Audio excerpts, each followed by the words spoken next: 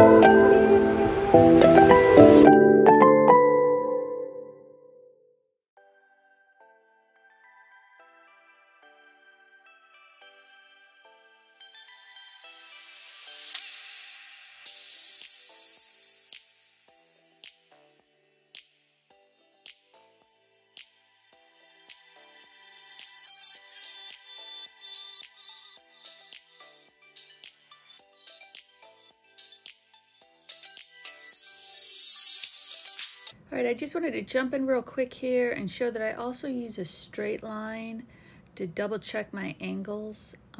You'll notice before I used a straight ruler, and sometimes I just use my pencil and kind of just mark off to make sure, like the bottom of her ear and where it was in reference to her nose. And so I'll just angle out the pencil across so they can kind of see, you know, is it above, is it below?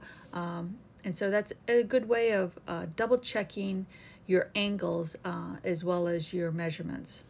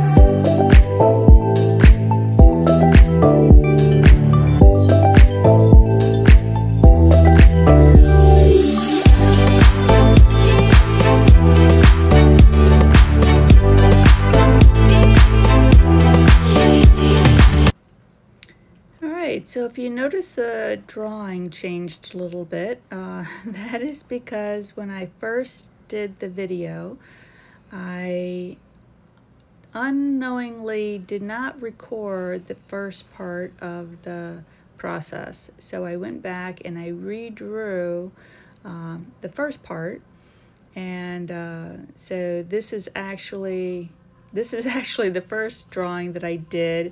The part that you saw before was the second drawing that I completed, but both drawings were done exactly the same, so it'll give you, you still get the same idea of how I came about the drawing. I just now have two drawings of her instead of one. So anyway, I'm still new at this video recording thing, so hope you still enjoy it.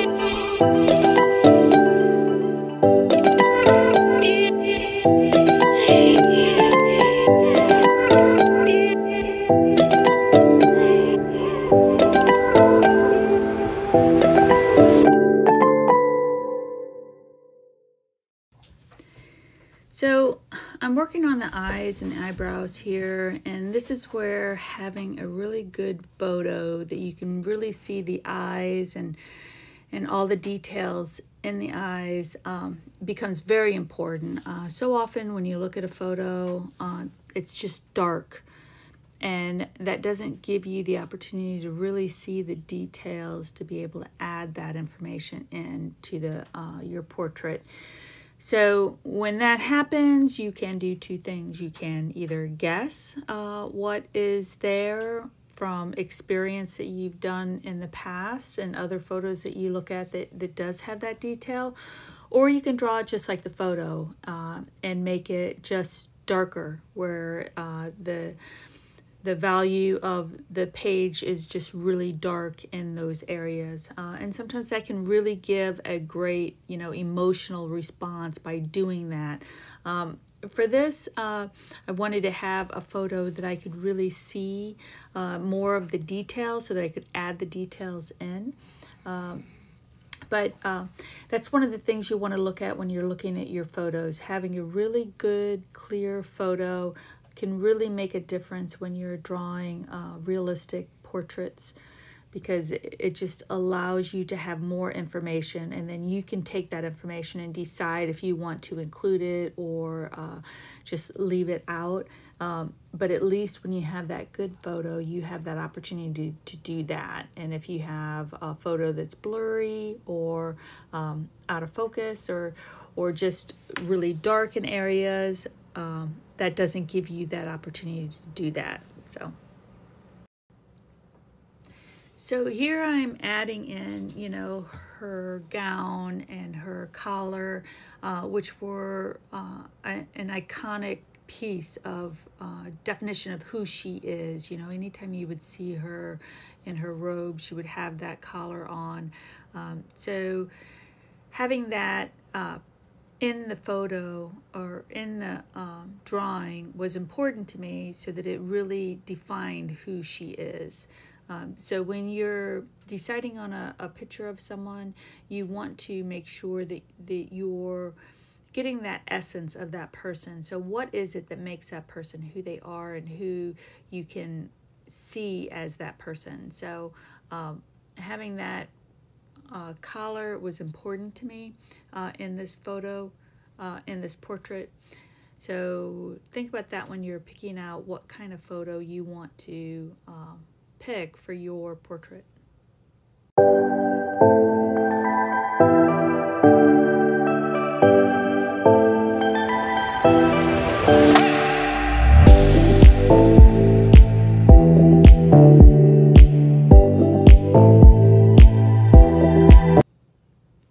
So now I've got the basic drawing down, where the eyes are, where the nose, the mouth, the whole overall piece, I pick up my 8B pencil and I start going in and I add in the darker pieces.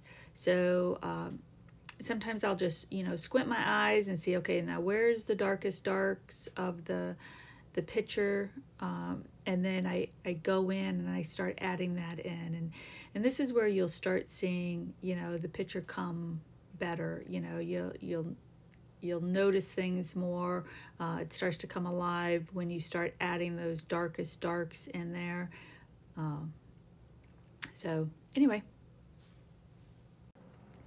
All right, and you'll also see that I'm just, you know, flipping the photo around or the drawing around to get the right angle.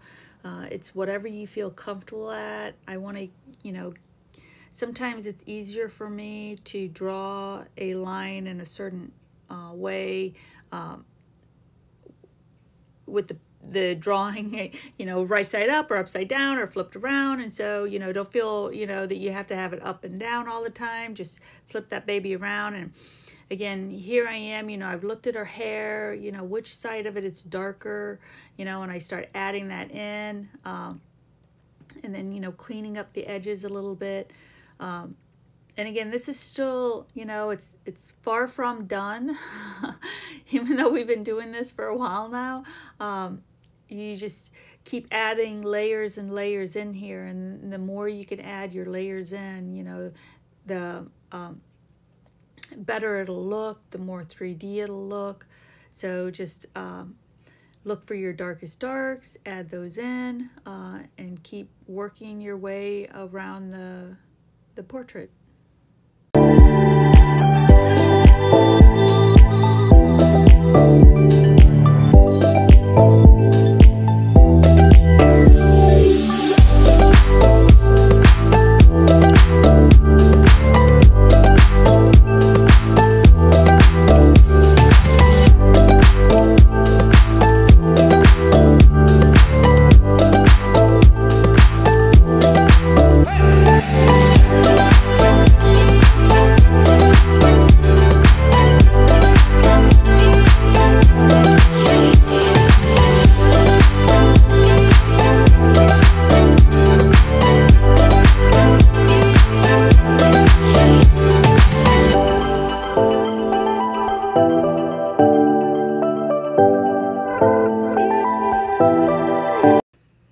So you'll notice as I'm adding in the hair, I try to go with the direction of the hair.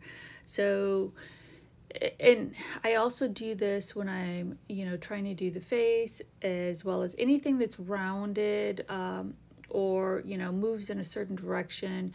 You want to try to keep your lines going in that direction, and it adds that element of 3D-ness, you know, and so you just follow it around just as if I was like moving my hand across her head.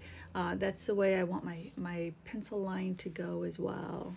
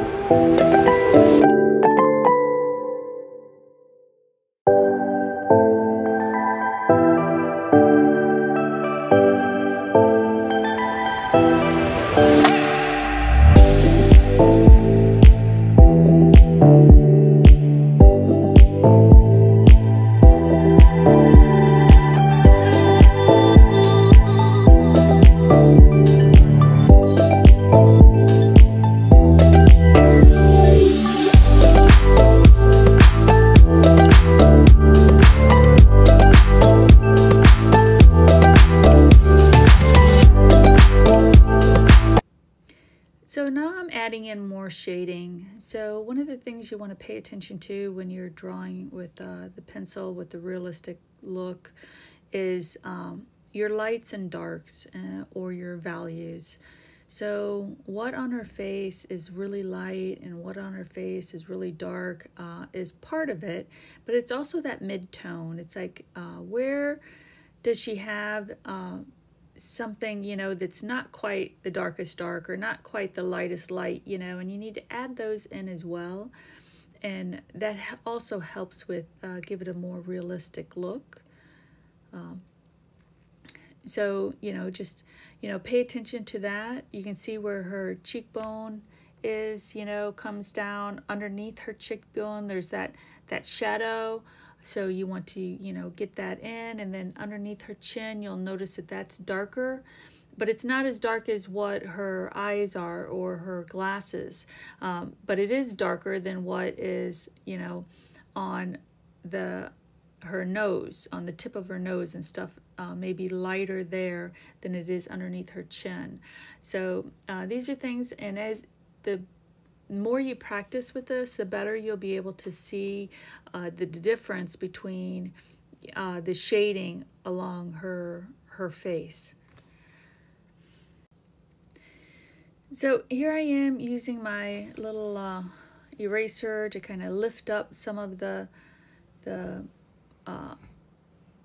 markings on the page, and then I am again, you know, just, I think with this one I've got maybe a 4B pencil, and I'm just shading in just all over to give that look that I'm going for. But again, you know, paying attention to how light and how dark things are. Certain things are going to be darker and some are going to be lighter, but they're all going to have some type of a color on here, because the only white that you see is on her collar, and you can see the difference. So her face has got to be at least darker than what her collar is, because that's the value change in there. The collar is the whitest white, and then the glasses and some of her hair maybe looks like it's the darkest darks, and the robe. And so you want to try to make sure that you're getting those color variances or shade variances in your portrait. So often when I first started drawing, this is probably about where I would stop, you know, as far as the shading and stuff. And I found that I always had this idea, the better I get, the faster I'll be. And in reality, I found that the better I am, the longer it takes for me to do a portrait, because I see more, there's more details to put in. It takes a lot longer to add in all the shadows and the lines and stuff. So the little white thing that I'm using there is a blender. And it's basically just a rolled up piece of paper. You can get them at most of the art supply stores, Hobby Lobby, Michael's, Dick Blick's, any of those places sell them. And what it does is it allows you to blend the graphite on the page with the other graphite. And it also, once you start blending with it, it gets that graphite in the paper, and you can actually draw with the little paper thing, the blender. And so normally what I do is I'll go around and I'll do the whole face with the blender, which puts a little bit of graphite on everything, and then I go in and I'll clean back up all my darkest dark lines and my lightest lines. I'll, you know, erase stuff and I'll put stuff back in. And that's, you know, one of the things about, you know, portrait drawings with the graphite pencils is it's not a quick thing. It's adding things in, it's taking things back out, it's, you know, adjusting as you go along. I mean, it's kind of relaxing as you get into it and you start, you know, moving through it. but it isn't something that just comes by really very quickly, at least for me. I'm sure there are artists out there that are a lot faster than I am. But for me, it's a process. It's not just, quickly going in and doing a quick sketch and you're done. For this type of drawing, I'm taking my time, I'm adding things in, I'm blending, I'm removing stuff again. As I put stuff in, then I'll re-look at the values. Is that supposed to be lighter? Is it supposed to be darker? And eventually it gets there.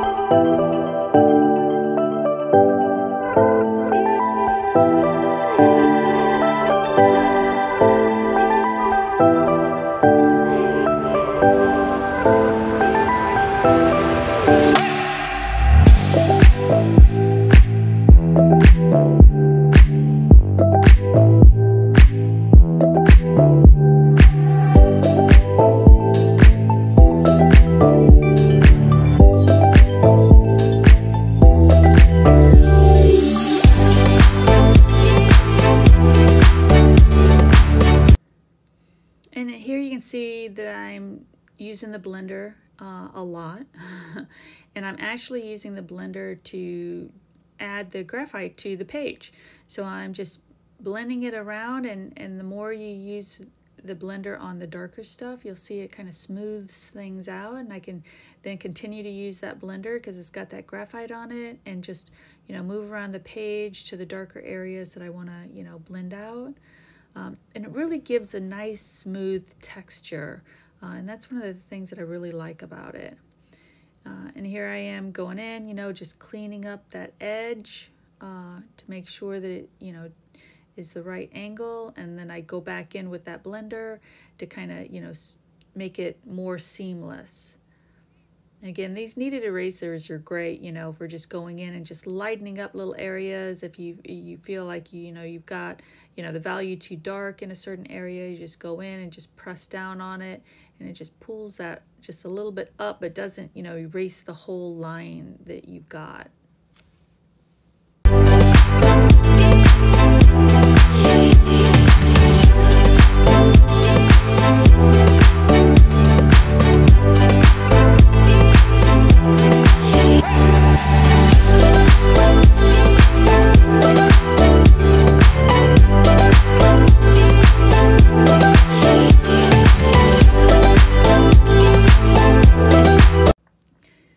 if you haven't ever done any studies with spheres, with round objects like a baseball or you know, something round like an orange or an apple and stuff, I do recommend you doing that if you're planning on doing portraits. It'll help you get the idea of how to make the face look more 3D, more round.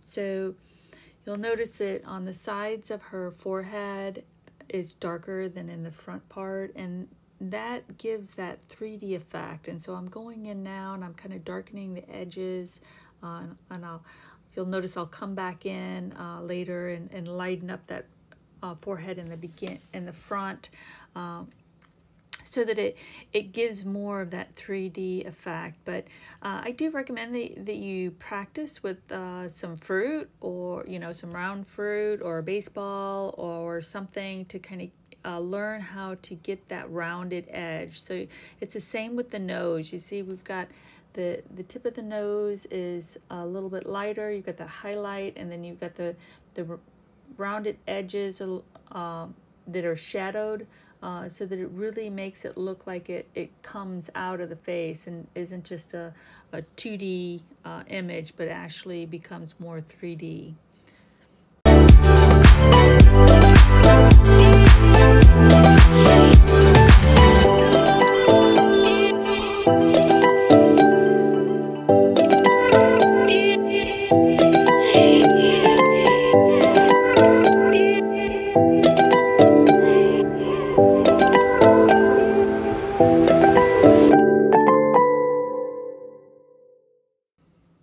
So I did want to mention that a lot of times when I'm doing my drawings, I have the drawing on my iPad, and that gives you the opportunity to zoom in and be able to see the details a lot better. So if you do have an iPad or an iPhone where you can, you know, have that photo and be able to zoom in and really get that detail, it helps out greatly. I printed it off for this video just so that you guys can see it as I'm working on it as well. But it also helps that I know that the sizing on the image isn't going to change. If I'm using an iPad and I'm zooming in and I'm zooming out, I'm not going to be able to use my tools to take the measurements exact like I've got them. So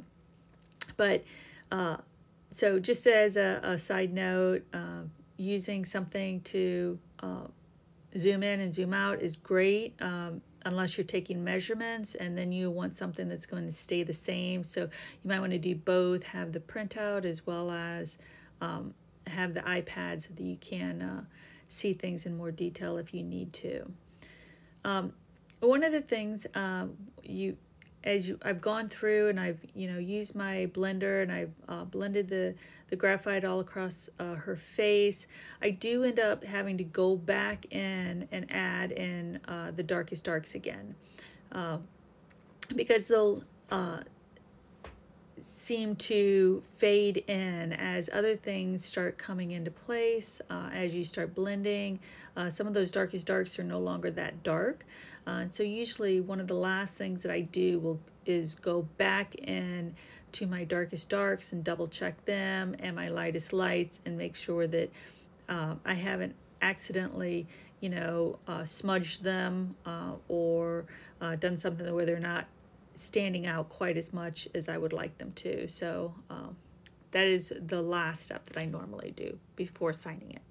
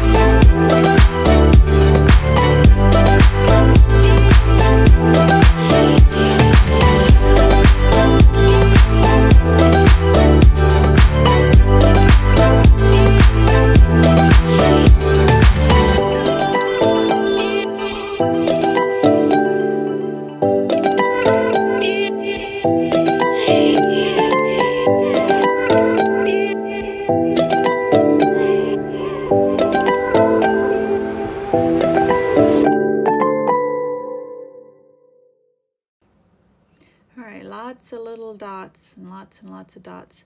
But I am trying to still look at the photo to see what the angles of them are. Are they dots? Are they not? How does it look? And try to get the essence of it. I'm not trying to be exact on what is there, but I am paying attention to the photo to make sure that it gives it the essence of what it looks like, not exactly how it looks like for this type of piece.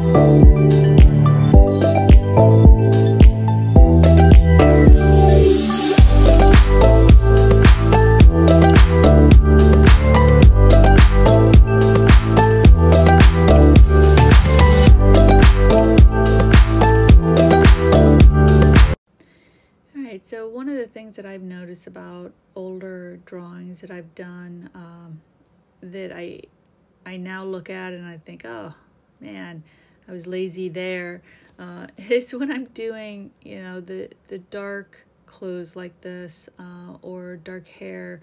Sometimes I wouldn't complete it in and blend it as nicely as it should have been done.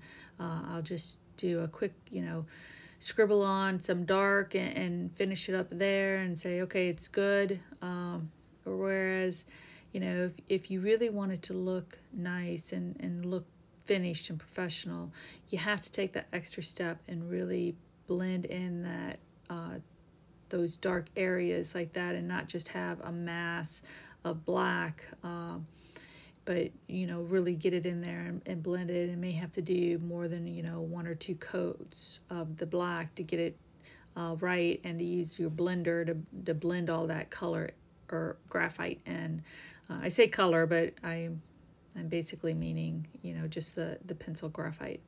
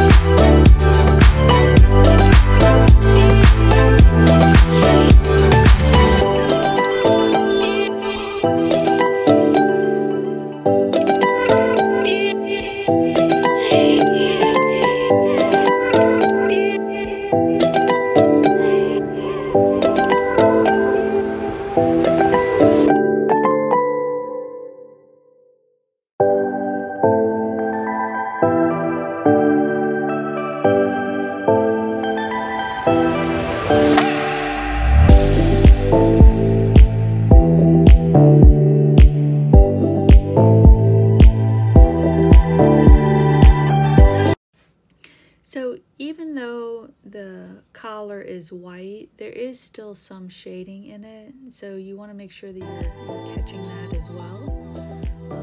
And here I am just trying to clean it up a little bit more, get any of the excess off that I may have smudged.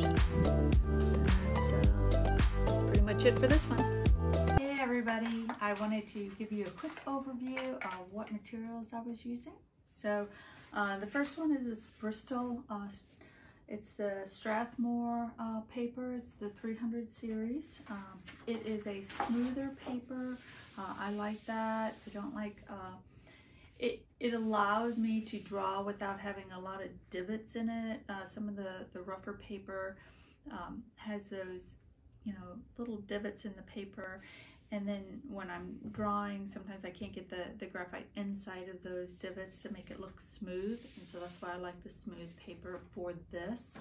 Some of the other drawings that I do, I'll use more rough paper. But for this type of graphite drawing, I will use the smooth paper. Also, just regular pencils. These are a knockoff brand. There's some other brands that I do use, but these came in a kit. And so the ones that I use are an HB, an 8B, and a 4B, are what I use for that particular drawing.